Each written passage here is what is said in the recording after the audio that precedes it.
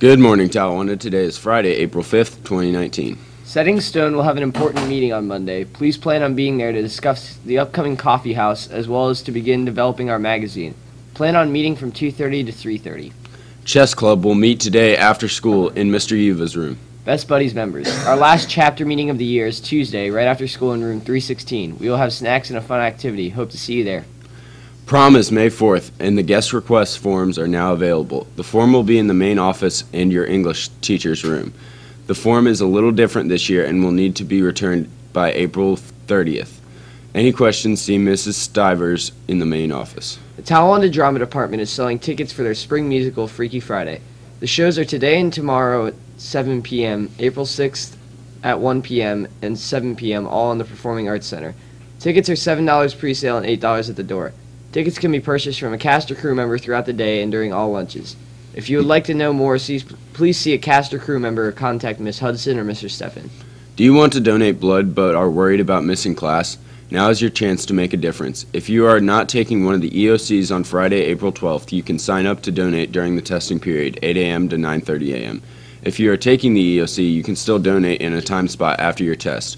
We will still have spots open after. And remember that if you donate 3 times during your high school years, you will receive red cords for graduation. Do you think you've got talent? Do you want to show us what you got? Well, head on down to the main office or room 611 to grab a registration for the 2019 SCCLA Talent Show.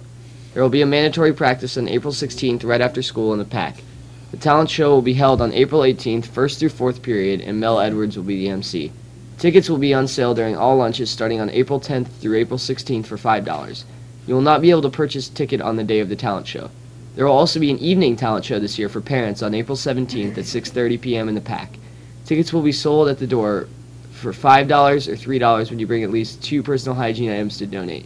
If you have any questions, ask Hannah Kress, Elizabeth Eberwein, or Mrs. Gregory. Color Guard clinics will be held on April 11th and April 18th at 6 to 8:30 in the middle school commons.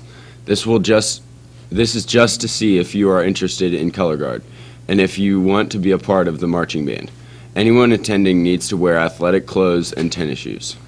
The Spring Setting Stone Coffee House will be held on Friday, May 3rd. If you're interested in performing, sign-ups will begin on Monday. Sign-ups will be outside of room 320. And now for softball interviews. Is it ready? Is it ready? Hi, I'm here with Kayla Barger, softball player. Can you tell me what your record is this year? We're 2-2. And then can you tell me who the funniest player on the team is? Ashley. And then when's your next game? Today. We start SWAC today. I'm here with softball player Maggie Pierce. Can you tell me who the funniest player on the team is? Probably Ashley, honestly. And then can you tell me what position you play? An outfield wherever he puts me. And then how does it feel to be a freshman on varsity? Pretty lit, really. All right, thank you. I'm here with softball player Maya Einen. Can you tell me who's the funniest player on the team? I'd probably say like Ashley or Hannah. And then can you tell me what position you play? I play shortstop and sometimes second base. And then what's your pregame ritual? I usually listen to like hype music and then I like talk with my friends a lot to get me in the mood. Okay. Hi, I'm here with Ashley Eric, varsity pitcher. So can you tell me your favorite pregame meal? I, before every game, eat Subway or STS. And then can you tell me the funniest player on the team? Reese, because she's stupid. And when's your next game? Today, at 5, against Old Miami. Home. Be there.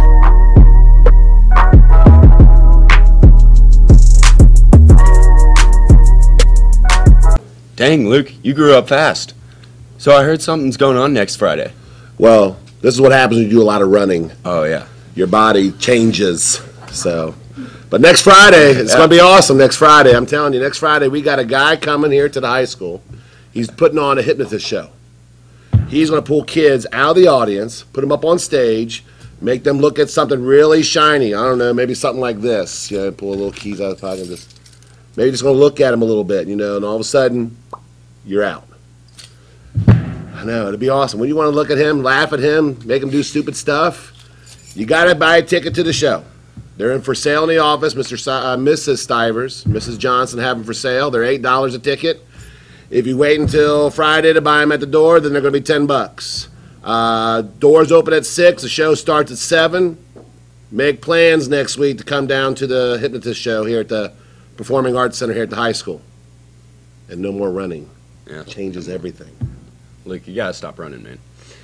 And now for What's the Tea and Patty G.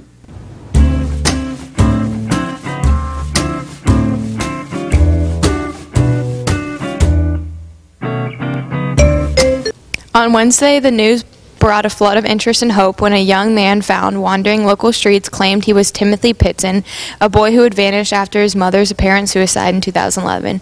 But within 24 hours, the story of a missing child's fantastic return has been punctured by the lab results. DNA testing proved it was an Ohioan, 23 years old, who had just recently left prison.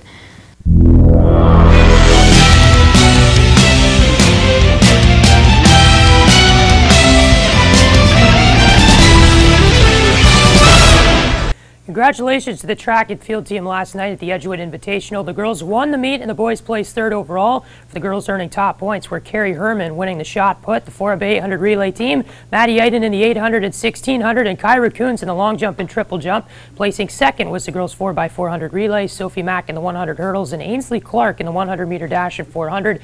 And the 2 mile was dominated by the girls, with all 4 Talawanda girls placing in the top 4. Anna Lippincott won, and Eva Mata, Zoe Moore, and Abby Balo followed. For the boys, Kiefer Bell won the 800 and helped the 4x800 place first. Also earning second place points was Anthony Dowers in the pole vault, Thomas Hickman in the discus, and the 4x400 relay team. Luke Westpoli placed second in the 2 mile, and David Krauscher in the mile. Next up for the track team, the Eaton relays take place on Tuesday. The softball team lost to Oak Hills last night at home by a 10-0 score. They fall to 2-4 overall and begin conference play tonight against Little Miami. The softball team lost on the road to Wilmington 2 nights ago, and the lacrosse team played Kettering Fairmont 2 nights ago as well. They lost that game 9-8 in overtime. Grady Holmes 5 goals in that game with 2 assists. The men's tennis team beat Harrison last night by a 5-0 score to earn conference win number 2 on the season. Their overall record improves to 5-3. And all boys interested in playing golf next fall should attend a brief informational meeting Tuesday immediately after school in Mr. Conwine's room. That's room 215. If you have any questions before then, feel free to stop by and see Mr. Conwine. Home games for today. Boys varsity tennis takes on Wyoming at 4. Varsity and freshman baseball have Little Miami at 5. The freshmen will play at Oxford Community Park.